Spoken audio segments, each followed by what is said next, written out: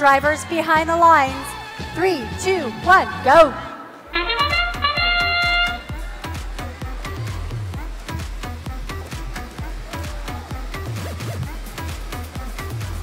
And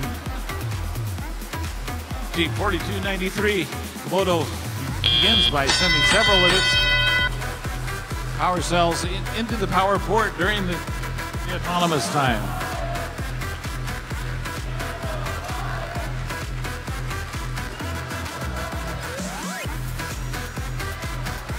Down on the red end of the field, Team 670, Homestead Robotics is lining up to shoot it, take its shots.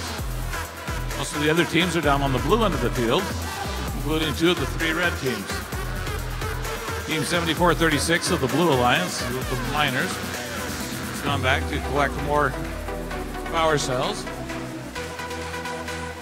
as has 3216 Missoula Robotics team. MRT Missoula Robotics team abbreviates to MRT, which can also be read as Mr. T. Watch for the Mohawks everywhere.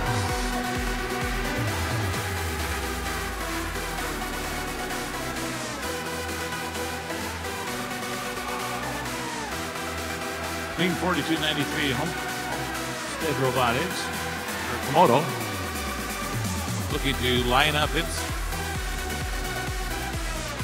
droid to send power cells in. However, it is achieving some interference from Team 3230 Prototype X, wanting to play defense and keep them off the game, being able to put the power cells in.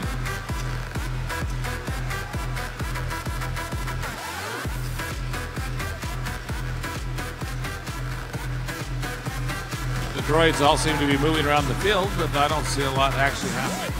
Step 4, there's MRT sending several power cells into its power port. Under 30 seconds left in the end game time now. Teams line up for their climbs. Red appears to have 2 teams attempting climbs, while blue only has 1.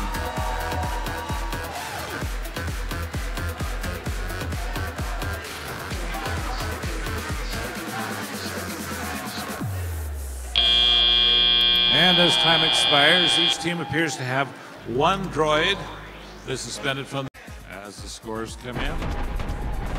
A Blue Alliance victory, 74-45. Each member of the Blue Alliance will receive 2 ranking points.